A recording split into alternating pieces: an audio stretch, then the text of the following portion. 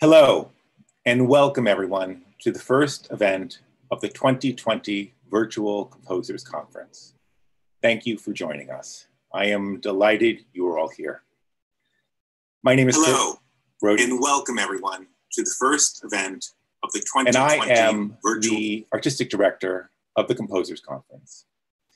It is an honor to have the Symposium on Anti-Racism in New Music be the opening event for our conference this year. Today's event is a conversation among these four exceptional artists regarding their meaningful work in the field, allowing them to discuss their practices, interests, and visions. This symposium will not center on whiteness. A word about anti-racism. Anti-racism is about identifying racism and acting to end it. This means more than well-meaningness or good intentions, and it does not involve absolutions. It's about doing, and doing it again and again and again. It's my job as a white person to allow myself to be vulnerable, to call humility to my aid, to excavate my truth, how racism has been a part of the world I live in, acknowledge it, and to actively be part of change and healing. I want to have the imagination to be part of a world where equality really means equality and respect for everyone, where power is shared with everyone without bias, where the center of our culture, the center of our society has many parts and many understandings. So, when you observe racism in an institution, act. When you experience racism in a system, act. When you see racism in someone's behavior, act. If we all do this together, it'll be a lot easier than you think. Let's begin. Our symposium will be divided into 3 parts. Upon completing my introductory remarks, the following 25 minutes will be comprised of prepared statements made by each artist. Following will be a conversation by our artists on topics related to their work, lasting approximately 45 minutes. We will close the symposium with a Q&A for the final 15 to 20 minutes. If you would like to submit a question, please place it in the chat scroll to the right of this YouTube broadcast. We will be collecting questions from that scroll, and I will ask them in the final section of this event. If you would be so kind to word your question clearly and succinctly, that would be really helpful. It may not be possible to get through all the questions, but I will do my best to get through as many as I can. I am honored to introduce our 4 guests. Sarah Cargill, she, her, they, them, is a performing artist, cultural worker, writer, and freelance curator whose work articulates and is the alchemical consequence of Black interiority, somatic memory, and queer intimacies. Exploring these relationships through the spectrum of sound and silence is central to their practice. Sarah is a recipient of the San Francisco Arts Commission's Individual Artist Grant for the 2020-2021 grant cycle, and was the inaugural fellow of Soma Arts Cultural Center's Curatorial Residency Program in 2018. She currently resides on unceded Ramaytush Ohlone land, Yelamu, in her hometown of San Francisco. Anthony Green, he, him, his, is a composer, a performer, and social justice artist whose various creative and pedagogical projects have been presented in over 25 countries in venues such as Jordan Hall, Boston, Tivoli, Brandenburg, Utrecht, Spike Gallery, Berlin, the Israel Conservatory in Tel Aviv, the Shoe Factory in Cyprus, Symphony Space, Spectrum, and Marian Anderson Hall in New York, among others. A former McKnight visiting composer, Green has been invited to numerous residencies in the United States and Europe. He is also the co-founder and associate director of Boston-based Castle of Our Skins, dedicated to celebrating Black artistry through music. Amadeus Regucera, he, him, his, makes work that engages with the embodied and acoustical energy of sound and the erotics of its production. In addition to concert music, his practice intersects with visual and performance art. Recent projects include new pieces for the Living Earth Show, the Echo Ensemble, the University of California, Berkeley Symphony, and the Left Coast Chamber Ensemble. He was recently commissioned by Splinter Reed's Woodwind Quintet to compose a new multimedia work for the fall 2020. Shalini Vijayan, she, her, hers, is a Los Angeles-based violinist who is a member of the Lyris Quartet and Brightwork New Music.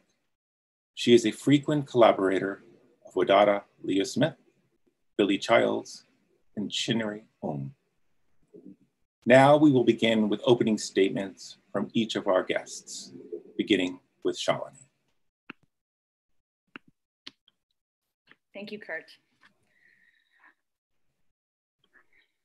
The powerful movement that has risen up following the murder of George Floyd and the protests that have resulted around the world in support of Black Lives Matter have brought about a reckoning in all disciplines and fields and forced the world to take a closer look at the inherent racism in the structures that we have all worked under.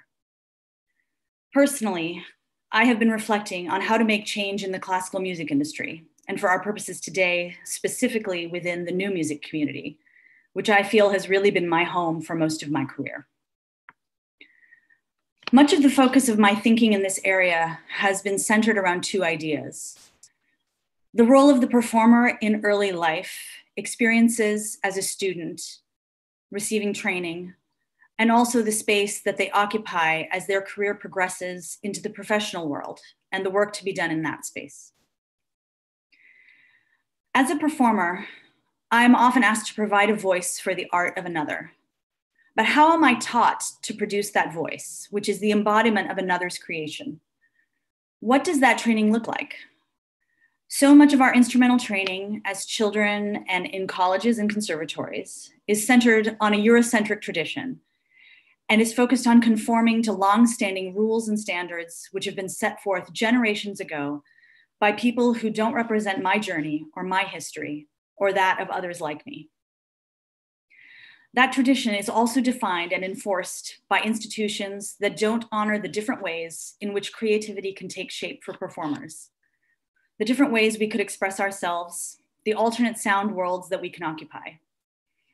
I truly believe that what draws many of us to the creation and performance of new music is the opportunity to work outside these confines of that history that the classical music world puts onto us, and to potentially find a space clear of that Eurocentric tradition to create our work and find our voices. And within that space, to search for a more honest voice and a sound world that more accurately represents our personal histories and journeys. That voice is sometimes more raw, sometimes more filled with emotion and presence than that which we have been trained to produce. It won't sound like the voice that was the product of the schooling and my training. Striving to create that honest voice in my performances has been a major part of my work in new music. A significant component to finding that voice for me personally has been my partnership with composers from varying backgrounds, many of whom are well-versed in idioms other than just Western classical music. In particular, the genre-defying music of Wadada Leo Smith, who I consider a mentor, has taught me so much about the broadening of musical language, and particularly the power of improvisation and the importance of that skill to the voice of an artist. Being able to improvise without constructs or limitations has been the opening of a door to a new realm of sound and creativity, and a truly empowering force in my playing and in the development of my singular voice. In the professional world, if we are lucky enough to find that voice, what comes next? As performers, we are so often trained to be passive observers in the process of creating performances and programming, and are not invited to participate in that process in ways that would make our own creativity shine and make our voices heard. Programs are created by music directors, and pieces are assigned to players with no real conversation taking place between the two. Entire seasons are shaped by the tastes of a board of directors without our input, and we as performers are resigned to a passive role. As a result, the world of new music has created its own Eurocentric tradition and has lionized a small group of composers whose works are performed over and over and over. In order for this to change, performers with different stories to tell and different histories have to be brought to the table where those decisions are being made so that this process can become more collaborative and more representative of who we are. If we are given the opportunity to give input and be a part of the dialogue that goes into creating programming and creating performances, then possibly we can move towards a more equitable and inclusive view of the new music world.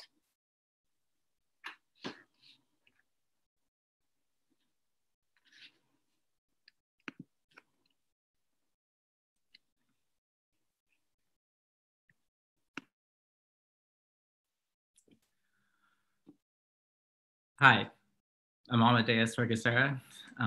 Thank you, Kurt, for the introduction, and thank you for having me. And so I'll begin my statement. In moments of crisis, I try to remember why I became a composer. As a student, before I knew any composers, before I learned how to compose, there was new music, the sound of it, how it looked, and the energy of it. It was strange, ugly, provocative, alluring, and beautifully ambiguous. On the face of it, new music had and still has the potential to deliver any and all possibilities. However, as time passed, I realized and learned many things about the kinds of people who wrote the music, their pedigrees and philosophies, about the spaces where this music was performed, about the audiences who attended these concerts. That what I was taught and shown about new music left out so many perspectives and voices, most often those voices whose experiences were closer to mine. But despite this rude awakening to new music, I never forgot my hopeful, if naive, reaction to hearing all of this for the first time. The palpable feeling that anything was possible. Perhaps this is why I still call myself a composer, why I still write music, and why I'm here at the Composers Conference many years after I was a student in 2011. Despite what I had learned, I still believe that new music can be a vehicle for delivering Black, brown, Indigenous, queer, female, and all intersectional subjectivities, if only apart from the tight grip of white supremacy. So here I am, here we are, in August of 2020, as a colleague of mine, a professor of sociology at UC Berkeley keeps reminding me, the world is burning. What are you gonna do? So in times like these, if I can, I work. But what is that work? What is my work? While preparing for this colloquium, my friend and collaborator, Sarah Cargill, had suggested that perhaps new music was a strategy, or at least it could be, for realizing a future I have been too afraid or too unwilling to imagine. Maybe we could somehow decolonize and reframe the methods and narratives of modernism, in which white Eurocentric ideals and perspectives are embedded, and repurpose them to realize the potential of infinite perspectives and expressivities, perhaps even my own. Can I repurpose and decolonize the formalist experiments of the 20th century? How much can I or must I distance myself from the substance, materials, and practices of new music in order to realize a different future for it and myself? Can the tools of white supremacy be used to dismantle white supremacy? I'm not sure, though part of my process is exploring the possibility. I think in this process, new music can be a vehicle in which we launch ourselves, composers of color, subalterns in a sea of white cis male hegemony, into a future where we don't even have to consider whiteness, nor the institutions that uphold it. In this sense, new music becomes less about format or genre, and instead becomes a way of working and living. In my work, I start with the basics. What do I like to do? I like hanging out with my friends. I like thinking big, stupid thoughts and working through those thoughts with these friends who also usually like thinking big, stupid thoughts. And we all like experimenting. In order to do this, though, to interrogate what we're doing, why we're doing it, who we're doing it for, why it might be necessary or valuable, this process requires intense collaborations and thoughtful and expansive conversations, integrated into the preparation and rehearsal process.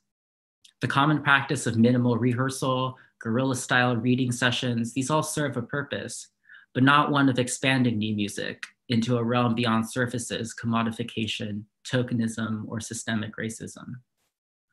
I thrive in projects where the line between collaborator and friend, work and life can be blurry, yet still hold space for individuality, where who we are and where we've come from are just as important as what we do, how well we can perform or compose. Each collaborator is a composer. Each composer is a performer. Everyone's subjectivity is part of the project in some way, and no one is anonymous. In these projects, collaborators can mean anyone who seeks a common creative goal from any or all backgrounds. Students, mentors, mentees, organizations, other artists, amateurs, professionals, technicians, family, in other words, a community. We speak a lot about the new music community and maybe pay more attention to what it is and less about who it excludes. I've begun to consider more deeply an approach I've been calling an erotics of sound production as a guiding principle in these kinds of collaborations. The idea that music is the sum of many things, not simply sounds. Music is bodies in all their physiological glories and limitations, their background and training, their worldviews and upbringing, their traumas, their victories, their minds, what they love and what they hate. To tap into all of these things in the music making process is to reclaim an experimental practice from a culture that has more often than not divided and excluded. Because in this deeply collaborative process, rigor is not academic. It's a difficult exercise of self-examination and honest self-appraisal. And the reward is the catharsis of self-articulation and connection. I should add that more often than not, these projects don't enjoy the support of major institutions. A few days ago, Sarah, again, brilliant in her bluntness, asked the panel, what does artistic agency look like?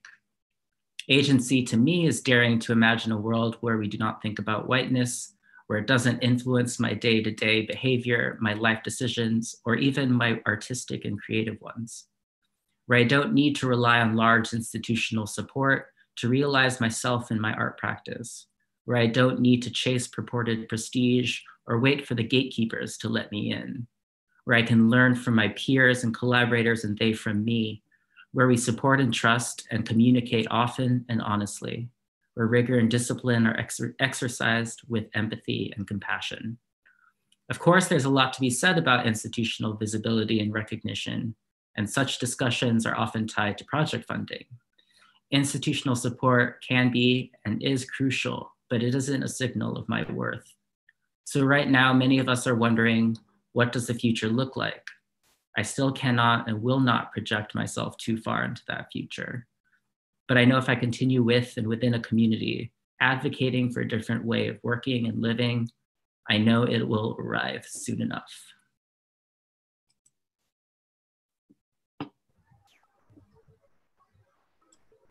Hello, everyone.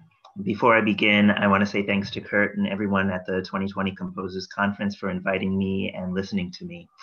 I've been talking quite a bit lately, and perhaps I'm repeating certain things, but if I do, trust me, these things are worth repeating.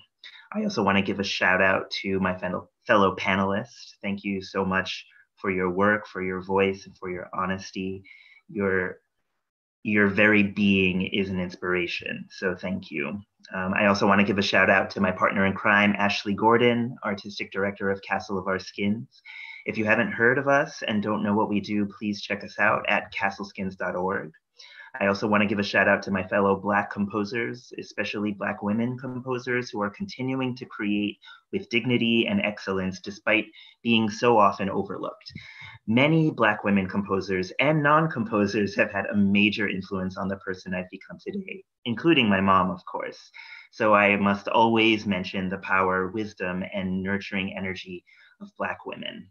Lastly, I want to have a 30-second moment of silence for Breonna Taylor, Ahmaud Arbery, Tony McDade, Dominique Fells, Elijah McClain, Draylon Mason, Ayanna Stanley Jones, George Floyd, and all the Black and brown people who have been and will be unjustly killed and murdered, mostly because of the very skin in which they were born.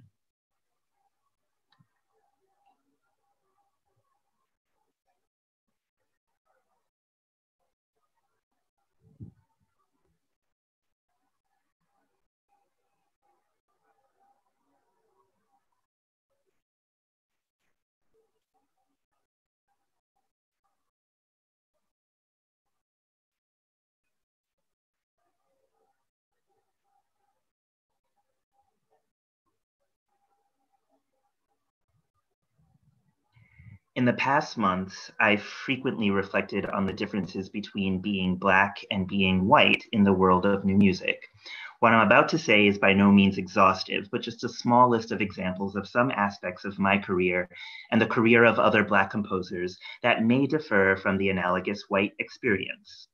Point one, there have been multiple moments where I've had internal questions about whether my CV and bio should contain language that makes it seem like I'm not Black, and whether or not I should put a picture of myself on my website. I've even contemplated reapplying to certain composition opportunities that rejected me, reapplying to them with the same piece, but under the identity of a white composer, just to see if my skin color may have influenced their decision. Full disclosure, I haven't done this, and I have no plans to do this, but I have thought about doing this. Point two, some of my Black composer friends have confessed to me about moments in their careers where they question why they entered this overwhelmingly white field, and if their presence in this field is cultural betrayal. Obviously, such feelings occur because composers such as Vicente Lusitano, Ignatius Sancho, George Bridgetower, Jose Mauricio Nunes Garcia, Chevalier de Saint Georges, Blind Tom, Florence Price, Margaret Bonds, Estelle Ricketts, and too many more are hardly taught in academia, and their stories are hardly shared informally. Consequently, BIPOC composers grow up thinking that their presence in this field is a deviation, when it certainly is not. Point three, throughout my career, I've also questioned the Blackness of certain pieces I compose. When examining these works, I would ask myself if a certain piece was too Black to submit to a certain opportunity, or if it wasn't Black enough to speak to Black audiences. While it's troubling to contemplate toning down one's Blackness to be accepted by new music gatekeepers, it's actually just as troubling to constantly feel not Black enough because what you love to do lies within an overwhelmingly white field. Point four, as I receive more commission requests, I find myself talking delicately around the details of the commission in order to know what exactly the commissioner wants. As a side point, I will admit that when I publicly embraced my social justice artist practice, I did so knowing full well that some people would consider me a one-trick pony. So with that, when I get a commission now, there's usually this conversation about what the piece should be about. And I usually have a lengthy back and forth before I learn that the commissioner wants a politically critical piece or a new work relating to Black culture or queer culture. This doesn't happen all the time, but the amount of times it does happen is unnerving. And I admittedly have this sigh of relief when someone commissions me to just compose a piece without giving me any guidelines other than duration and instrumentation. It's in these moments where I can control what piece I compose, whether it's social justice related or not. But this leads to my next and final point. While I don't really consider myself to be a successful composer, I do think that I have an honest and healthy career. And I often wonder if I would be where I am right now if I didn't have a social justice practice and if I didn't speak out on various issues. What's more, it's painful to consider this. Who are the BIPOC composers today who are successful, working, relatively famous and well-respected, who haven't said anything about their identity-based discrimination and oppressive experiences? And here's another question. If a BIPOC creative wants to have a composition practice, must they compose pieces about their oppression and speak about their injustice to gain respect and success? When it comes to thinking about whiteness in Western classical music and new music, the very foundation of any line of inquiry and reasoning must be this. People who aren't white have been practitioners within this field for over 500 years. Throughout the entire history of this practice, there have been white actors who have deliberately tried to silence non-white practitioners, and the presence of such white actors has sadly not disappeared. The combination of such actors and the general white supremacist, patriarchal, Eurocentric, and classist unfolding of the world is responsible for this field being chock full of racism and otherism. Such injustice has endured for over 500 years. Think about that, over 500 years. So while I applaud performers, ensembles, and institutions who are pledging to program at least one work by a Black or BIPOC composer on every concert for their upcoming season, do you really think that's enough? If every concert from now on till 500 years in the future contain only music by BIPOC composers, that still wouldn't solve the problem, especially if we continue to have specific expectations about the creative output of BIPOC composers, and we continue the white European do no wrong exceptionalist mentality within this field. That said, I challenge any performer, ensemble, or institution to have an all-Black or BIPOC composer season and not say a word about this programming choice and not highlight this decision, but rather present their season to the world as an example of programming excellent music. What a radical thought, huh?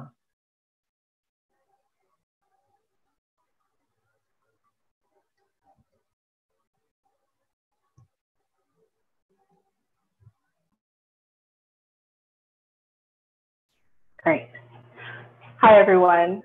My name's Sarah, pronouns she, her, they, them. I'm really happy to be here today and in the company of such brilliance and such resonant, clear, thoughtful articulations of experience and desire to see something different, to experience something different. There was a time in my life when I thought that new music was absolute bullshit.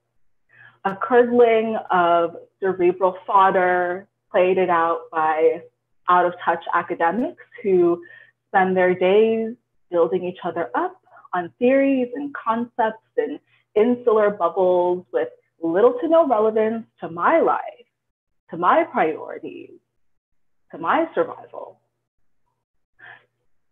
Yet here I am today, in this moment, while we're navigating multiple global crises to participate in a generative conversation about an entire genre I once called a boring, overinflated intellectual circle jerk.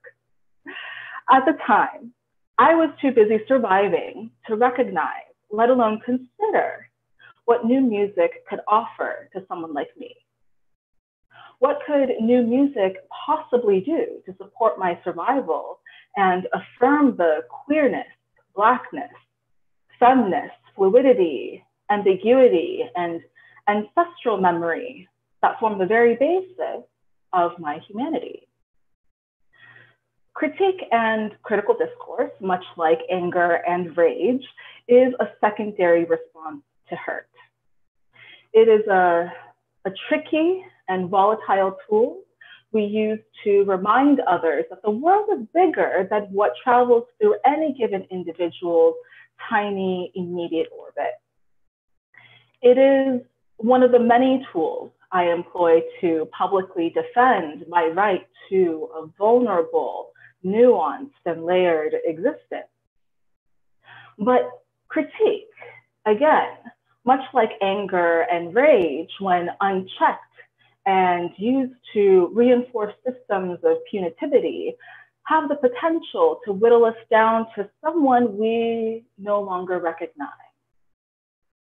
There is a point at which critique begins to mirror the tools of our colonizers, picking apart whole human beings to isolate them in glass encasings, prodding and preserving and compartmentalizing from a distance, forgetting that we too are in some way or another implicated in the perpetuation of the very violence we seek to end and transform. There are limits to this tool, and I think it's imperative at this time to remember that it is not the only tool we have access to. To paraphrase Black lesbian activist, poet, and my chosen ancestor, Audre Lorde, the master's tools will never be used to dismantle the master's house. So, perhaps, it is time to devise new tools of our own invention. Perhaps we can find what we need in the language of new music. This investigation is, in large part, the responsibility of the artist. Upon reflection, I recognize that my scathing critique of and what could only really be described as a disdain for new music was nothing more than a reasonable reaction to the palpable culture of self-perpetuating white brohood it currently upholds. This critique served as a righteous demonstration of self-protection and an articulation of self-regard. I said what I said, and there is nothing for me to take back. And as I mature in my own practice, I've come to understand that acknowledging the ways in which I've been deeply hurt, not just enraged, hurt by white supremacy and misogynoir, is a critical step to facing my tender humanity and engaging in my own healing with depth so that I may create worlds that cast joyful, soft, complex versions of myself and my other queer, non-binary, and trans, Black, Indigenous, and POC siblings into visions of the future. In my everyday life, I find that the imagination of whiteness, when brought into focus through the lens of the white gaze, is dangerously narrow and limited. It is the narrow imagination of whiteness that morphs Black, brown, and Indigenous peoples into subaltern non-humans who deserve untimely, horrific, violent slaughter at the hands of the state and vigilantes. The perception of who or what is threatening is shaped by the dominant imagination that is projected into the world through the white gaze, justifying the gratuitous mass murder of Black, brown, and Indigenous peoples today.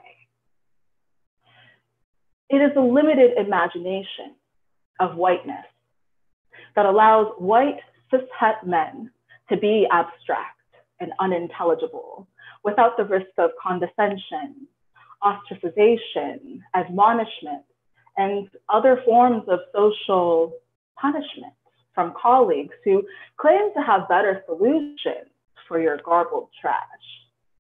I long for a world where being abstract in this body doesn't pose a threat to my life or my career.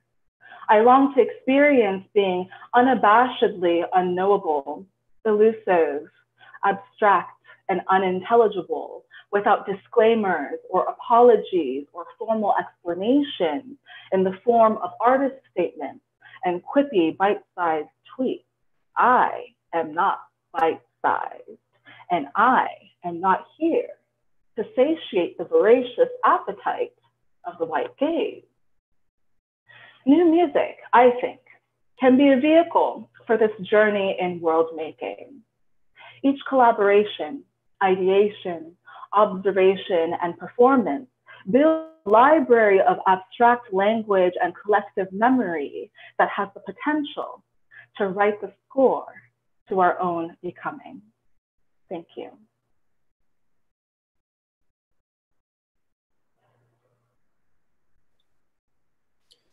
Thank you all for the opening statements.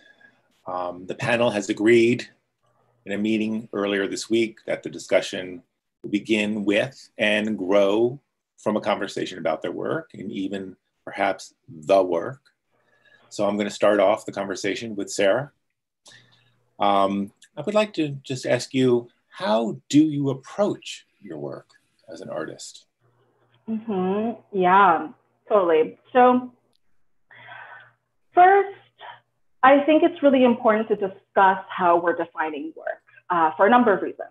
Partially because the roles that I play in my practice are pretty fluid, and how I show up in my role really depends on the needs of the project and what it is that I wish to give and get out of that project. But also, I think it's important to consider, because not everything that I do that I consider to be work is necessarily counted as work within the matrix of white supremacy and capitalism.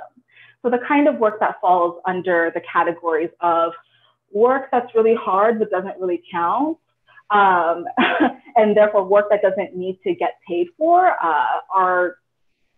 it's basically emotional labor and relationship building. So because this type of labor is gendered and racialized, it's often undervalued and underpaid, especially if that labor is coming from Black women and femmes. I have to get real clear with myself and set boundaries around the parameters of whatever project it is that I'm doing, and to truly agree and consent to the labor that is being asked of me, to get really clear about that. And within the structure of white supremacy, I often find that I am being asked to perform lots of different kinds of labor that is often unacknowledged and not paid for. So that's really for me. And yeah, a big part of my own journey within my career is figuring out what is a boundary, how do I set it, and how does it help me be in authentic relationship with my colleagues? Because that's really what boundaries are. It's not about pushing people out. It's about teaching people how to interact with you in a way that is generative and not harmful. So once I'm able to define what the work actually is and what I will and won't do, I usually turn my attention toward inquiry to anchor projects in some kind of direction and purpose. So inquiry is basically like really clarifying and helps me to get at the root of what my actual interest is. And this inquiry also allows for me to think about any given project much more expansively, which is important for me because any project that I agree to participate in should, for me, serve the purpose of drawing new connections or illuminating connections that are essentially hidden in plain sight. So when it comes to performance specifically though, because at the end of the day, I am a musician and a flutist, and that's kind of the core of what I do, it's really important for me to prioritize relationships, consent, intimacy, and as Adrienne Marie Brown talks about in her book, Emergent Strategy, moving at the speed of trust. So what that means for me and my practice is that I put a lot of energy and time into creating a container where it's safe and fun, where folks are encouraged to play and fail and start over and try on different ways of being in relationship with each other within the context of that performance. So in many ways, the exchange of inquiry rather than the exchange of like answers and directives really allows for this process to unfold at the speed of trust. Thank you. I wonder if we might even consider having there be a little bit of connection with what you just said, with what Amadeus said in his opening statement. I mean, we can have a little bit of a conversation about that, around no one being anonymous inside of the community is about everyone being included. And I was wondering if maybe, Amadeus, you could talk a little bit to that in relation to with Sarah. Okay. Can you hear me now? All right. Yeah, I just listening to Sarah speak, I mean, full disclosure to everyone watching, Sarah and I are close friends at this point and collaborators. So we share a lot of the same sort of ideas around what art making can be and perhaps in this moment should be, and how that is, you know, I hinted at this earlier, how that is markedly different from how I was taught. How I was, you know, when I came to the Composers Conference, for instance, in 2011, it was at the suggestion of one of my advisors who had told me that these sort of things were something that I needed to do to have a career, whatever that means. I didn't even know that you could have a career. I'd hardly maybe even call what I have right now a career. It's, you know, it's a series of projects and people and collaborations and friends, you know, at this point. But yeah, I mean, it's you know, I don't know. I mean, I guess maybe it's how I was brought up too. It's just, I was always brought up in a community, you know, and all of a sudden I had to figure some stuff out in an aesthetic, artistic silo, which felt really different for me, you know, playing in bands, being parts of large organizations, doing things collectively. And so, I don't know, I had to make some adjustments, and then more adjustments, and then psychological adjustments. And then all of a sudden I forgot that I was brown and that I had come from a different place. And where I woke up to, the place I was in artistically was not a place that I thought was sort of honestly mine. You know, I had sort of regurgitated a lot of the things that had been shown and fed to me. And so in my statement, I mentioned this process of decolonization that started maybe 5 or 6 years ago. So not even that recent, or not even that long ago. And in that, I realized, going back to my initial inclinations, away from sort of the, you know, the product centered, or the piece, the composition thing, the centered, you know, outcomes or whatever, and more towards the process, which, you know, I mean, new music has a history of that process of working out, you know, we talk about, you know, I learned about Stockhausen and how he put the speakers on the thing and it spun around and all this stuff. You know, and, you know, part of what I was going to say in my statement was I have all these examples of radical innovation from, you know, Germans and French people. And, you know, I learned about the insane, like, social modernist music experiments of Jose Maceda, like 4 years ago. And he's maybe the only example I have of another Filipino composer with any sort of recognition beyond, you know, Filipinos themselves, you know. So, you know, I mean, I don't even remember the question. What was the question? Hey, y'all should just hop in here, you know? No, I'm sorry. I think that people should freely, just participate. There's no reason for anything being formal here. Yeah, I mean, just going back to the idea that new music can be a strategy, right? You know, something Sarah said when we were preparing for this colloquium, and I think that's useful because it's not. If it is a strategy, then it's something that we can all use and that everyone can use, and it's not just for people who already have power or have sort of embedded in institutions. So, right. I love the idea that, or I'm sort of saddened first by the idea that perhaps the reality is that community as a strategy is not a priority. It's maybe not even a consideration a lot of the times in new music. It's not part of the paradigm. And this beautiful phrase, moving at the speed of trust, is something that I think can really allow one to imagine a type of creative community activity and coming together that maybe new music has not, especially new music as it is facing, the public facing new music that the world sees, does not actually see. I mean, it doesn't exist in the public facing new music. That type of community based work where we understand that all those who are involved are operating at such a high level of trust. Anyway, I'm rambling. Please, others, comment. Yeah. Well, like that rugged individualism is such a product of white supremacy, you know? Right. And so when I, for example, when I like step into orchestral spaces, there's no effort put towards building relationship with people. I've spent years getting to know the back of a bunch of people's heads really, really well, but like not knowing their names.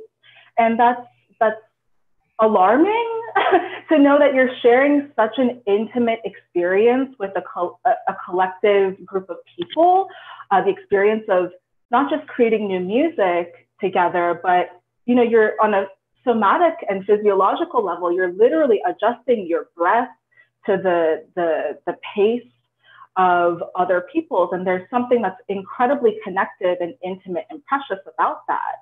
And so when we don't take the time to actually build relationships together, I often wonder, how does that impact the level and depth at which we're able to perform the music itself? If we're not in right relationship with each other, how can we expect for, you know, right relationship to come through the work itself when we don't lay the foundation for that? Yeah, I definitely agree with you. There's so much to say about the idea of community within new music, because I feel like there are many people within our field who are attempting to create various communities, and some succeeding in ways that we just can't see, and perhaps in ways we're not meant to see. And I think that's a good thing, to be honest. But in terms of the new music community as a whole, I'm thinking of, well, firstly, in the United States, there's, of course, New Music Gathering. And the idea behind that meeting is very much so rooted in the idea of community.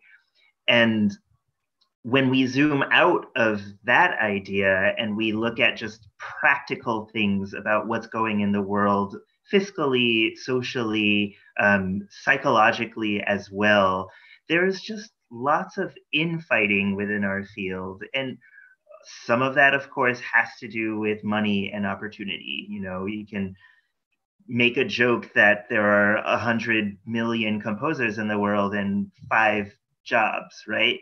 So people have to find some way to pay the rent and eat and etc. And so that creates, I think, within certain groups, a level of mistrust, a level of dishonesty. I know that I've had some ideas of mine, like, basically taken without getting credit. I've shared opportunities with people thanklessly, you know, and I try constantly to uplift everybody, as many people as I can. And in the past, it's usually just been something that I did just organically and hardly ever been on the receiving end of that. Fortunately, that's changing in my life a lot right now. But I always wondered where that came from. Like, why? Maybe it was just my own perception, but why was I the only one sending out tips and tricks and not really getting anything? And I'm not sure if that's been any of your experiences. Yeah. I want to give I realize that I've been speaking a lot, so I want to make space after this, but that's literally, the answer is white supremacy. I feel like that's kind of the running joke / ongoing answer is white supremacy. White supremacy and capitalism are close bedfellows, you know, and so that scarcity model, creating manufacturing scarcity, is such a reflection of how white supremacy operates within our respective careers. It's absurd to me that we have institutions that are pumping out incredibly talented, incredibly trained musicians, and when they leave school, there are maybe 2 slots available in some state that you may or may not want to move to, you know, and just it's absurd to me for 300 flutists to be, you know, competing for one fucking slot. It doesn't make any sense when there are so many other ways to use this tool, this music making tool in so many other ways other than, you know, going on an orchestra track, which is great. If that's what you want to do, cool. If you have the funds to, you know, do all of that, then great, but that's not always an option. And it certainly wasn't for me. And so I feel like what's so lovely about new music and chamber music too, within the context of new music, is that it helps to kind of lift the veil around this idea that opportunities only exist from this one source in a unidirectional way, and that we have zero agency to create these opportunities for ourselves and make meaning of our work. That is so beautiful. I'm really glad you said that. You know, we all have these stories about orchestral auditions. One of my friends who's a harpist found out about a really prestigious audition about 15 years ago, and she said, oh no, I'm not going to apply even though I have the chops, but I know who that job is going to. It's just ridiculous. And of course she was right. I mean, the person that she thought was going to get the job indeed got that job. And I'm not going to name the organization, but I'm pretty sure many organizations are guilty of doing stuff like this. And what is the solution to this? I know part of it, of course, is encouraging the next generation of music students to think outside of the box and learn how to develop the tools to create your own opportunities. I've been trying to impart this idea with some of my friends and colleagues. Ash and I at Castle of Our Skins have basically done that in a really roundabout way. But that's what Castle of Our Skins really was. It was me and Ash recognizing a big problem, not only within the new music community, but within the greater classical music world and our own deficits. I mean, in 2013, when we founded the organization, we couldn't name more than 10 Black composers between the two of us. And that reminds me a little of what you were saying, Amadeus, about Filipino composers. It's sad because there are quite a number of really talented Filipino composers. And I remember one of my Filipino friends was asking me about some Filipino composers, and I just said, well, is Alan Hilario Filipino? I think he is, and he's a really amazing composer, and I've only seen his name once in a very obscure journal, and I've never come across his name in a classroom context in academia, and I don't think I've ever discussed his music with my friends, especially the ones who are just very entrenched in the new music world and know all of the names, Huy Farts and Michel van der A and all of the names, but they don't know the Filipino names and the Black names. So. Mm-hmm. Yeah, I realized we were talking about. I realized you brought up the word solutions, and I know in previous conversations, like, you know, it's it's a difficult thing to consider, but and I wanted to bring Shalini into the conversation this way because I remember in our conversations we talked about education, and I know for me one of the strategies or solutions that I sort of came around to was, you know, what little I had, like you were saying, like you were all saying, what little I had, I tend to share. And that includes sort of mentorship time, sort of advocacy for the students, these sort of the next generation. And that's not just knowledge, that's like physically, you know, giving a student a ride to a gig so that, and then helping them set up production for a project, showing them how to relate to venues, very just practical things that I had to learn on my own too, because I didn't have institutional support to like learn these things, you know? So, so that's sort of practical education, but I mean, I know Shalini, I'm not an, I guess I would consider myself an educator, but like, more like kind of like just by default almost, because no one's going to show these students or these younger people how to do things if I don't help them, and then they're on their own, you know. I don't know, but maybe you can speak to that a little bit more. Yeah, absolutely. Shalini. Thank you.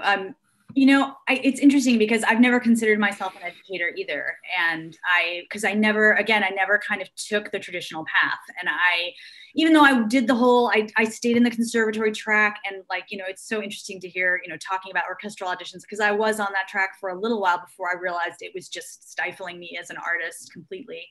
But, you know, my contact with students in my day-to-day life, it's not about teaching the violin, because that's not something that really inspires me, because I feel like it's just too constricted in the pedagogy and in what you're supposed to do. And, you know, and I just don't find a lot of inspiration personally, but I have worked with a lot of young composers, and I've had a lot of the composers that I know, you know, I tell them, you know, if you have a student who wants to know how to write a violin part, or if they need help in some other way, if they need to know about groups that they should be sending their work to or anything like that, I try to encourage those types of relationships. And I try to reach out through the educators that I do know, and also just at performances too. You know, I try to reach out as much as I can to the young people that are present. I try to make myself available as much as possible as a resource.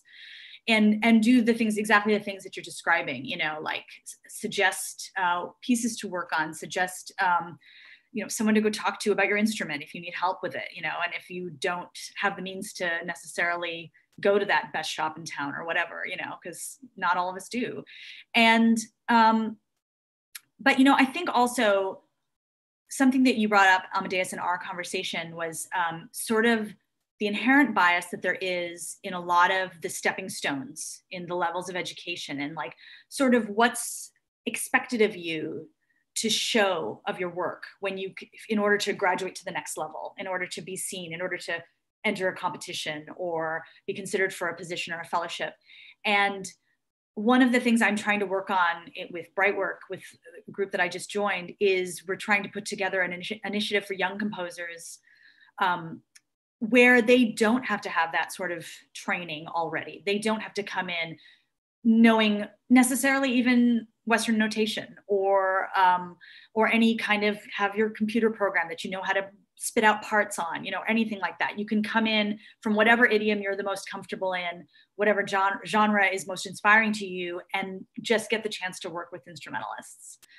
And I feel like we need that kind of broadening in our education, because I think what I've been feeling, and I kind of tried to touch on in my statement, is that I just feel, I've felt at so many stages in my life in music, so constricted by what the institutions around us are expecting of us. And I think as the child of immigrants, I was given, you know, I was told to toe the line. I was told to, you know, stay the course, do your best, don't make waves. And I did that for a long time. And it has only been in my years as more of an adult and with my gray hair now that I can really say, no, I don't want to do that anymore. I don't want to toe that line. I don't want to be the model minority. You know, I need to reject that. And I feel like that is something that for a lot of our Asian community, that is something that we need to own. And in order to be real allies, we need to really come to terms with that history. And that is a history that was placed on us too. It's not a history that we created for ourselves. But I think this goes back also to community and what you guys have been talking about with, like, which I think is so beautiful, talking about community, because instantaneously for me, the idea of the new music community brings to mind what I see on a brochure, what the LA Phil sends out every year with the same faces on it every year and the same names. And I feel like there are certain people who think that there is a new music community that they're a part of, that is a very small bubble, that they don't even know how many people that they're excluding from that and from that conversation. And I think what I love about today is our chance here to create this community. And I think I wish that I wish that I was more involved with actual violin teaching in a way to kind of create that conversation within my instrument. But I feel like for me, my work has always been with young composers, and to be an ally to them and to help them in any way I can. Yeah, that's great. Beautiful. And going back to Sarah's initial, oh man, fire, Sarah. It's like the talk about critique, I think, especially in the university, I teach at UC Berkeley, and, it has a history, but, I think in recent years, it's lost sight of that history. But, at a university, we talk a big talk about critique. And yet I don't hear or see a lot of, be careful here. Going back to Shalini's thing about not taking up space, I've been learning to allow myself to say more and to be more. It's still hard, and it's unlearning trauma. So, but that being said, I don't see a lot of people being critical of what we're given. I had to discover that I wasn't satisfied with what I was given or taught because it didn't make me feel right. So I had to trust my intuition instead of having someone having someone teach me to be critical of what has been delivered to me in the academy. So, not that I don't teach composition, tuplets and pitch relationships and orchestration. Orchestration's tricky, because that's all colonialism. But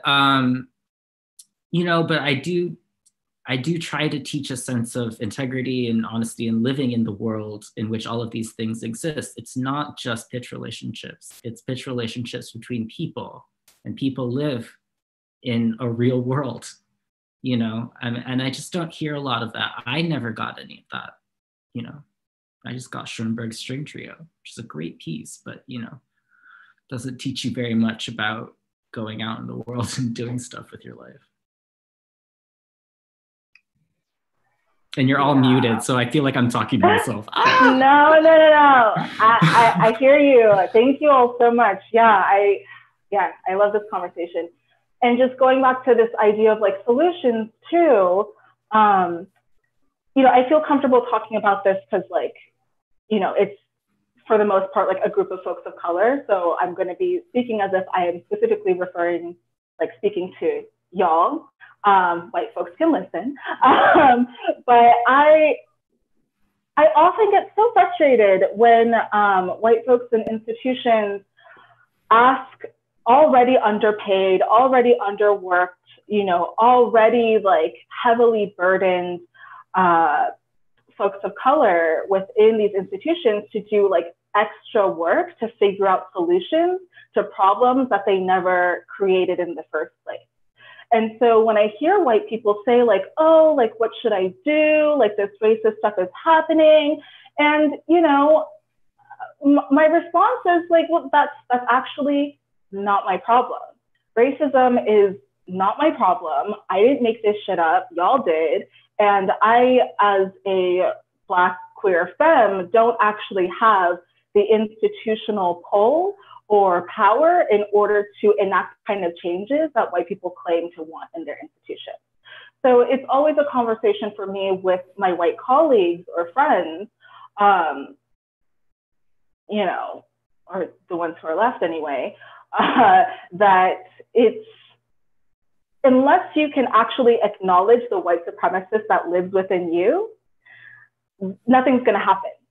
Unless white people take this on as their burden, as their problem, and indeed, white supremacy is a burden that not only impacts, you know, folks of color and Black folks, but it's also gravely dehumanizing for white people too. White people had to invent, you know, as James Baldwin says, or said, you know, white people had to invent the nigger in order to understand who they are. And what a place to be in. What a like, yeah. So my focus at this point when it comes to, you know, looking into solutions, and for me that means being able to in my full agency without paying much mind to like the white gaze, you know, that's what success means to me. When I think about that, I just think about the ways in which I can divest little by little from whiteness in other ways of being, in worlds that, you know, white people don't have access to all the time.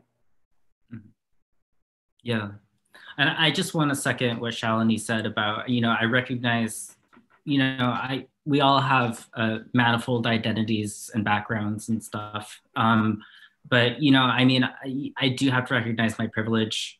You know, I do, like I said, I do teach at UC Berkeley. You know, I am here at the Composers Conference, grateful for all the opportunities I've been given.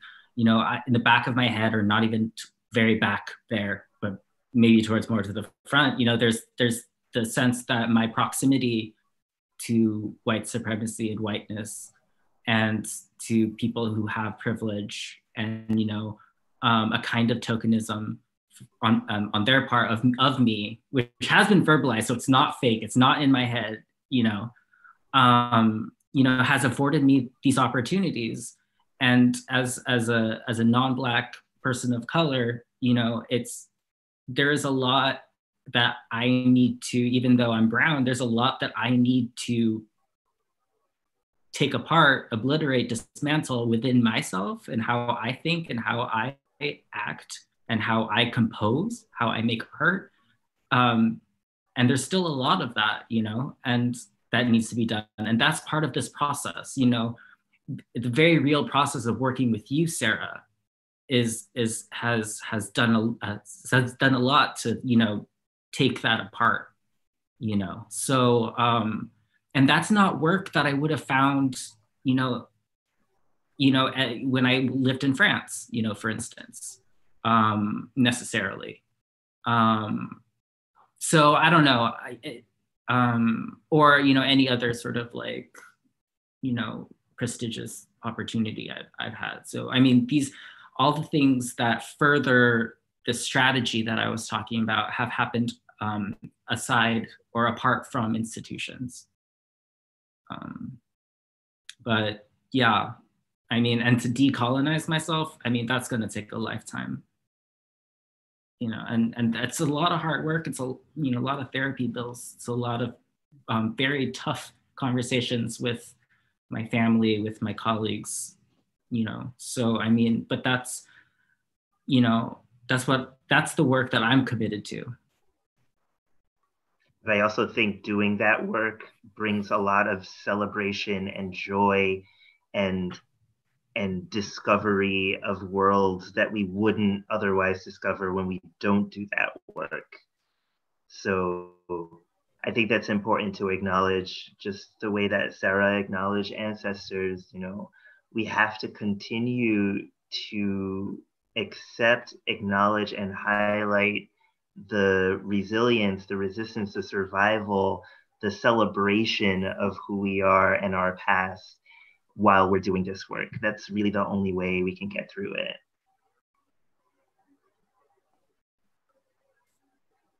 I just want more white folks to do that work. You know what I mean? They have Imagine. But it's true. Yeah, like that's part of the work. And the thing is, my work and our work as like folks of color, and I would even say more specifically, the work of Black folks versus the work of non-Black people of color, that's going to be different from the work that white folks need to do. And so that's why that question that I often get from white folks around, like, specifically from white folks around finding solutions, it's like, my solution is actually very different from your solution. The things that I'm working on as a Black queer femme is not falling into martyrdom every time some shit goes down and people look to me to, like, you know, put out a bunch of fires for no compensation. And so, you know, that's a part of my work that is intensely internal and necessary and urgent. And it's not going to look the same for other folks. Yeah. But that's also why I really appreciate what Shalini was saying about, like, how teaching is not necessarily about teaching an instrument. It's about teaching something else that young folks can't access within the sphere of, you know, learning and the pedagogical frameworks that they're, you know, thrown into. And I think that that's really valuable to name, that the work extends beyond teaching young folks where C is, or, you know, what a modulation is, whatever.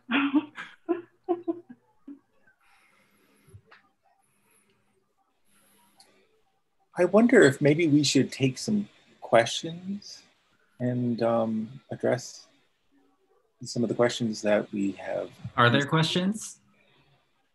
Yes. Oh, wow. I mean, I can't see the scroll.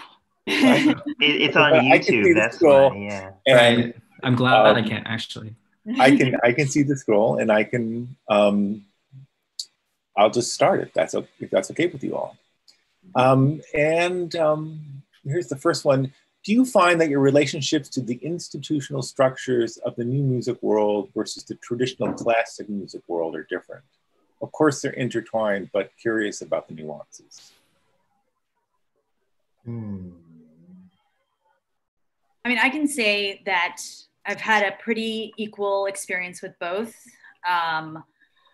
I would say they are different and the same in a lot of ways. You know, I think that there is just a default to the white male voice in the room more often than not in most situations. And I feel that in many of those situations, and more so in the traditional classical world, being a strong female presence is seen as being aggressive, is seen as being somehow negative or critical and something inappropriate. And I think there's maybe a little bit more space for that in the new music world, because maybe there's a little bit more room for expression. But I honestly feel like there's just, for me, my personal experience has been that they're quite similar. I would definitely agree. And my experience has also not necessarily been a battle between the new music world and the classical institutional world, but more so a difference between conservative organizations and liberal organizations within both. And when I enter into these projects or collaborative experiences, you can almost immediately tell when one organization is more conservative than other organizations that you've worked with. In the less conservative organizations, there is this drive towards community, what we've been talking about, is drive towards openness and collaboration and making sure everyone's voices are heard and respected. And in the more conservative institutions, there's usually just a focus on getting something done, and very, very quickly, because time is money and money is energy, and we can't waste people's energy and time because that's a waste of money. So we have to do things this way in very, very strict rule checking manners. And that honestly is really exhausting. And it yields a very specific type of product. And for many, that product is a goal. But I think for many of my colleagues and friends, we recognize that product as really being bullshit. So it's great to know that there is a world out there who has the bullshit meter high when it comes to recognizing which organizations put out that type of product versus the organizations that are open or even striving to be more open. And that's also really important to recognize, especially now. Yeah, I mean, just to piggyback off of both of those things, I think the thing to remember is that organizations are, you know, even if they're nonprofit organizations, have a bottom line, have a sort of economic side to them. And so you find with large organizations, whether it's, you know, a chamber orchestra or an orchestra, they're going to be less flexible in a lot of ways. And that flexibility extends to many things in the organization. You know, again, without saying too much, you know, I got to pay the rent. I don't want to piss off too many people, but, you know, it's the larger the organization, as to, you know, what Anthony was saying, you know, there is a degree of efficiency that needs to happen. And oftentimes that efficiency looks like optics, diversity optics, rather than actual inclusion. And so, yeah, and so it's, you know, I mean, it's the, I think that's the main difference I've seen between new music world, where the organizations tend to be smaller, they tend to be a bit more ragtag, unless they're, you know, more like storied or historic institutions. But yeah, the main difference, I think, is sort of size, I guess, for me, in my experience. Thanks, y'all. Yeah, I hear that. And I would also err on the side of no, it's the same. And I think the thing that really links these two not so separate communities together is this impulse to virtue signal with these like special type of programmings or whatever, and the continued like pigeonholing of like, you know, artists like us. Good old fashioned racism and like racism light are kind of like one and the same for me. It's all white supremacy. And yeah, so for the most part, yeah, I think the part that I have a lot of frustration around is really the virtue signaling. Diversification without rectification, so rectifying the harm that was done, repairing the harm that was done, you know, to whoever kicked off your diversity initiative, you know, like there is no real repair that's being invested into, again, falling back on relationships. And so my experience, both in, you know, the music world and also a bunch of other nonprofits, I have a background in education, so moving through like school districts and things like that, the thing that I keep running into over and over again is people want to diversify, but they don't actually want to address the problem that led to the harm being done onto that person of color in the first place. So it creates a situation where people of color are entering these jobs or positions or fellowships or whatever, thinking that an institution is going to do right by them and do better because like some bullshit went down. But that's not actually the case. They end up re-experiencing the same harm over and over again. And so my challenge for folks is to really think about the ways in which you might try to find ways to absolve yourself from being implicated in these systems. You're not absolved just because you created some kind of diversity measure or just because you decided to work with a Black person that one time or for, you know, February or whatever the hell. And yeah, really take a look at the ways in which your investment in white supremacy on overt and really subtle covert levels, how that shapes your interactions with people, and address that.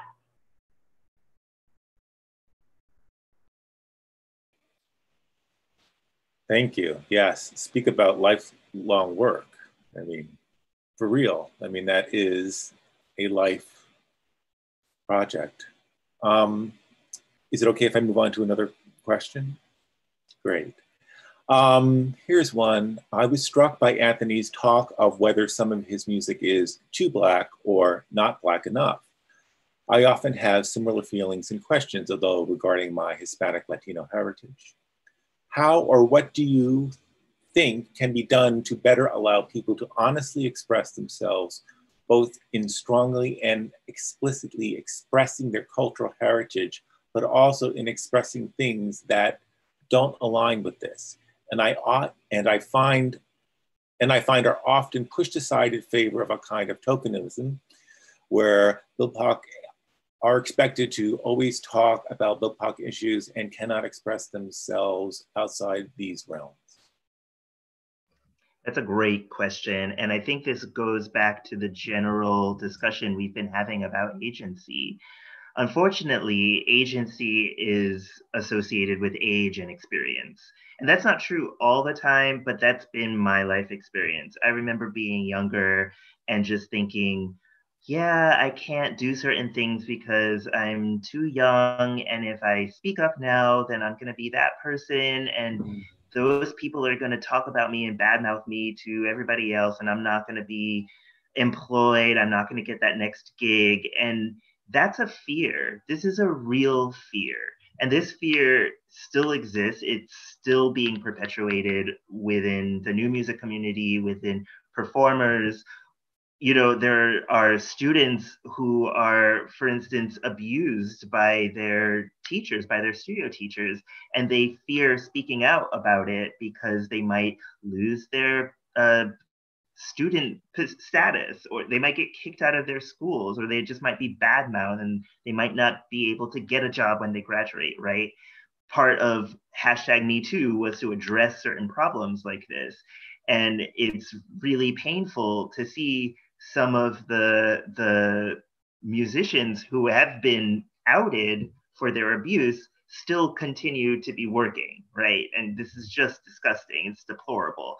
But the answer to this question is to have faith that one day you'll be able to create what you want to create in spite of the negativity that you'll receive and in spite of the backlash. The only way that we can say what we need to say and do what we need to do is by saying what we need to say and by doing what we need to do.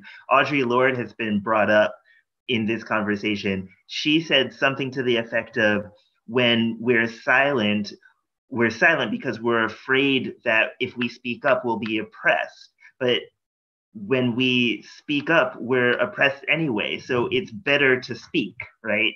And this, for me, is one of the best quotes from Audre Lorde, because she's just saying, your silence isn't going to protect you. So just continue to create, and do what you need to do from your heart and be genuine about it. Yeah, I mean, I similar to what Anthony spoke about earlier and what he just said. I mean, I found this happened more in my time in Europe and stuff. It's just like, how Filipino do I need to be? You know, how, you know, this idea of identity is very explicit in conversations. And you know, as I said in my statement, you know, I'm 35 now. Depending on who you are, that might be old or might be young. But for me, I've gotten finally at 35 to the point where, yeah, I don't care. You know, I'm going to write, I'm going to create the most honest thing I can that I want to do, what my desire tells me, what my craft can allow me. And, you know, I don't know what happens, you know, but for all of my 20s up until this point, you know, in my teens, I did what I thought I needed to do to protect myself and to not take up too much space. You know, I was taught to not take up too much space. And so in my music, you know, it was suggested to me at one point that the reason why my music is so intense, is so loud, is so cacophonous, is so bizarre, you know, is because that was me trying to articulate myself when I felt like I wasn't able to do it with my own voice or my own body. So I had to do it in my music. And so that has stayed with me, that sort of suggestion. And, you know, it has proven to be true. And now that I don't care so much and I am talking, I mean, the music's still loud and still, you know, it's still intense or whatever, but you know, I use my voice now to help other people, you know. So I mean, in that, I guess the answer is yes, have faith, and yes, do what you want. I don't know. I give the worst advice. Don't listen to me. I would like to disagree with that respectfully, Amadeus. No, you give great advice. I feel like, yeah, this question comes up a lot for me, especially when I'm like applying for grants. And I know that the institution is looking for something that's like Black as hell, you know, and one must call into question what the dominant idea of Black as hell actually looks like. Again, remembering that we're operating within the matrix that projects the white gaze into our reality, right? Remembering that. And so for me, I've just come to the conclusion that whatever it is that I do is Black art because I'm doing it and I'm making it. You know, whatever I do is queer art because I'm doing it. But I think beyond that, I think it's really important to remember, but, well, it's important for me to remember anyway, I'll just speak in I terms, that I have expertise beyond my identity. Of course, I'm an expert in my own identity and how I walk through this world. Of course, everything that I do is going to be shaped by my experiences and how I relate to those experiences. But I think more than that, it's critical to just remember that you get to be explorative and curious about things outside of diversity and inclusion, because your existence in and of itself is a form of resistance. And I would also say that resistance is not the reason why, you know, folks of color are here. I'm not meant to live a life full of resistance. I want to live a life that also includes joy, that also includes rest, that also includes curiosity and explorations that that move in different spaces other than what white people want me to talk about. And I recognize that that's not always the case. Sometimes we really do want to talk about and articulate our identities within our work. And that's really important to know how to do. And I think it's also important to build the other muscle of, you know, doing work that is of interest to you, and trusting that your identity and the things that are important to you will come through in the work in and of itself. And if white people don't see that as like POC enough, that's again their problem.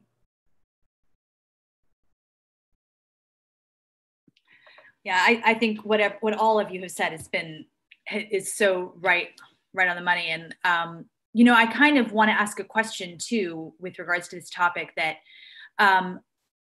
for, like Anthony, you were talking about like the fear for students, you know, if you're in that position where you're kind of, you know, you're within an institution and you're working within an institution as a composition student, you know, and I ask this to all of you, and you feel like you're being guided by someone, and I feel like we've all heard these stories where the person who's supposed to be your mentor, the person who's supposed to be teaching you and guiding you, is the one saying to you, well, you need to be more you need to be more this, or you need to be more that if you want to get this grant, or if you want to do this, or you're going to get more play if you can play up this side of your racial heritage.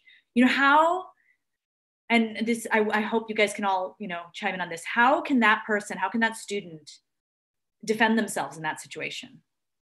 How can they within that power structure that's always so set up? Because we all know that you can't necessarily go above that person's head, because that person may have the same reaction.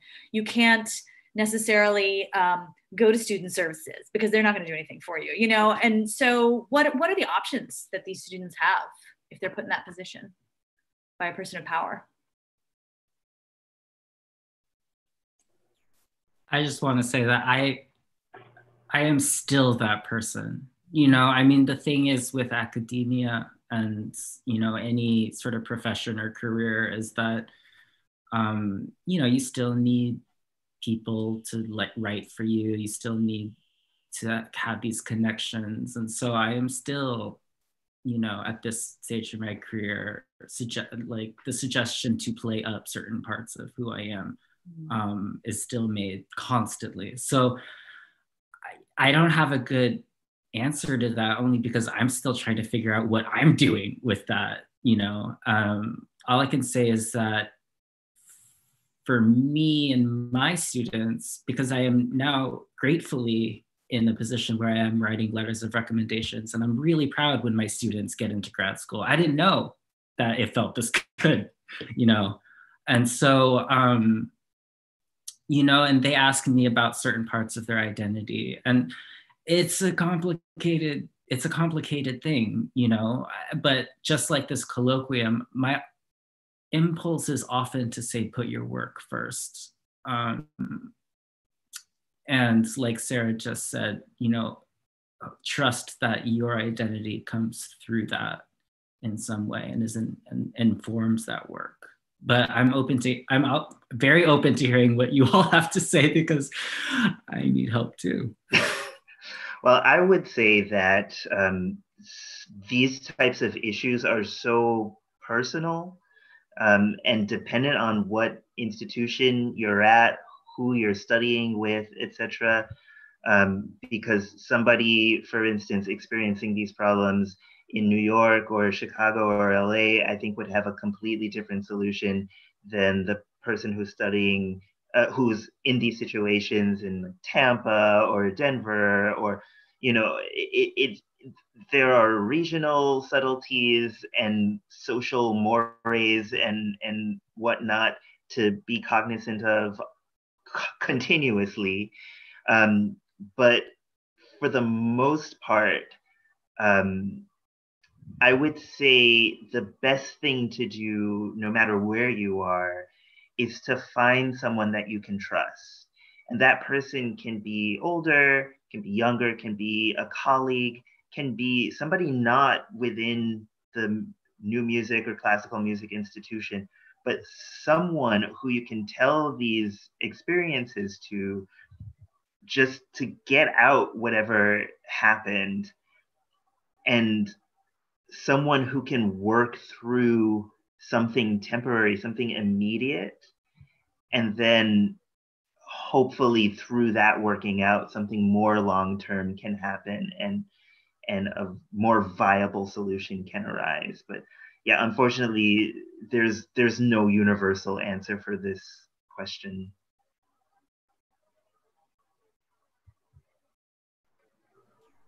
Yeah, I'm happy to chime in on this one too. And I think it, you know, as everyone has said in some way or another, it really depends on your specific situation. But I'm always suspicious of when people present like either or kind of solutions. Either you do this or you do that. And I'm really a believer that there is a third option. And so for me, the third option has looked like knowing that when I write about my identity and use that as a way to, you know, craft a grant or anything like that, or an application, what have you, it is just a tool. It's just a tool. It's not the entirety of who I am or what I'm about. And if that tool helps to get me the resources that I need so I can do whatever the hell I want to do, then great, you know. And then I think the other thing around just the power dynamics, like that's so real. That's so real. And I think that's the reason why a lot of people, including myself, like I'm a grad school dropout.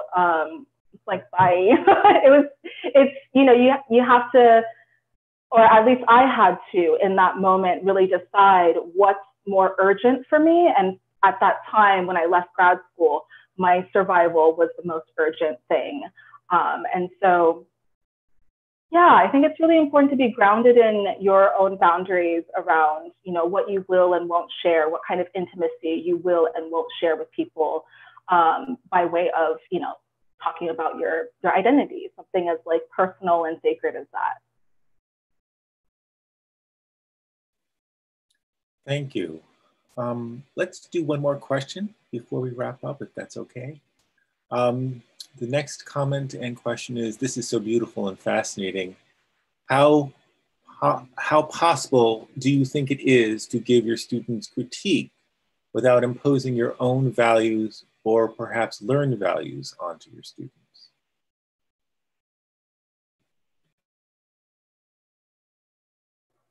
I feel like that's impossible.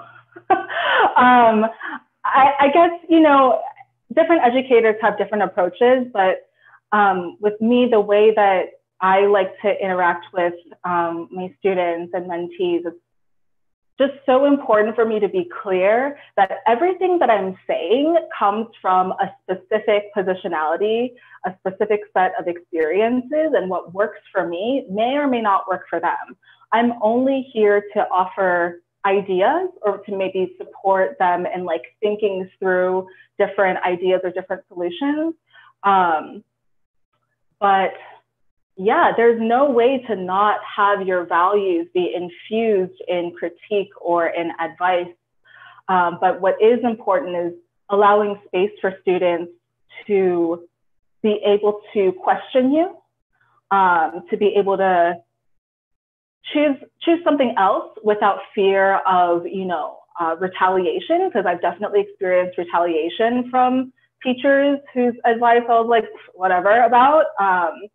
So yeah, and I think like anyone, young folks respect that when they know that you're grounded in like your truth and reality, and know that like there's no, that's another thing about white supremacy, is that it gives you this idea that the objective truth is even possible.